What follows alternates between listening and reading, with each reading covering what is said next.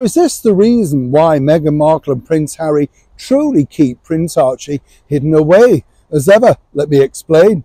Hi, how are you? In the beautiful London pouring rain today? Don't worry, I'm popping in and out, but you know what it's like in this weather. It's nice to still get out, isn't it, and get some fresh air. As ever, thank you so much for your lovely, kind comments on our recent video regarding the Queen and the Hollywood legend that kind of left her a little bit giddy, shall we say. It's always nice to share those behind-the-scenes stories because people truly do love them, don't they? It's a bit like this story, in fact, because as we know, both Meghan and Harry have basically said that they don't want their children to be put on public display. As Meghan famously said, she couldn't do the school run over here in the United Kingdom simply because of all the paparazzi. Catherine manages it quite well, often driving the children to school herself. But there's another contradiction in term.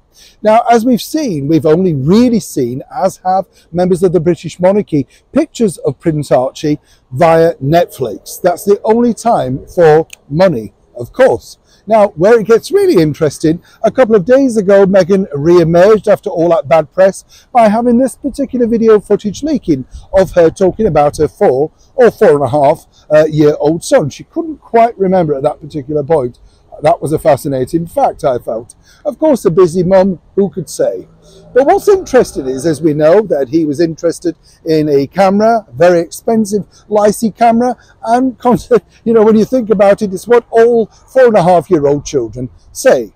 Now, because of the backlash of that, they're going to be letting it known that is exactly the reason why they don't want to put their children, that is Princess Lily and Princess Archie, to the forefront of the media. They said that simple throwaway remark basically means that people treat them totally differently, and this wouldn't be the same of Prince Louis or, of course, Prince George, Princess Charlotte.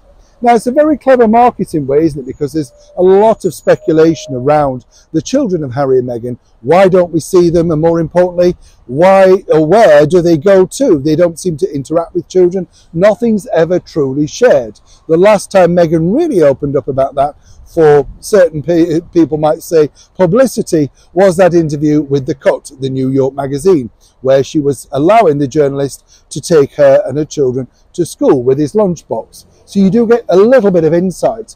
But you will read about this soon. You're hearing it here first. That, according to Meghan Markle, is the reason why Archie is under wraps.